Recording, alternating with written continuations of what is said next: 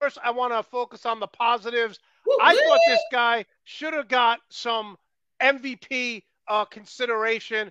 The monster year he had, Amarie, he was very frustrated, and we'll get to that in a minute, against the Giants. But how special is this guy? Yeah, I mean, and he is going to get paid. Yes, yes. Justin Jefferson, he's just, a lot of people believe in the sophomore slump, and I just think he's going to get better and better each year.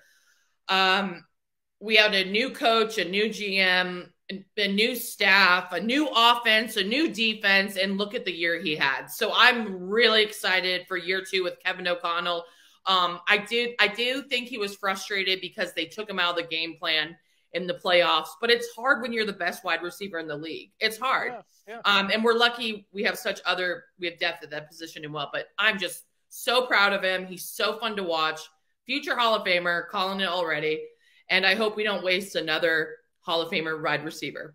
No, yeah, listen, you have in the past, no doubt. We could bring up,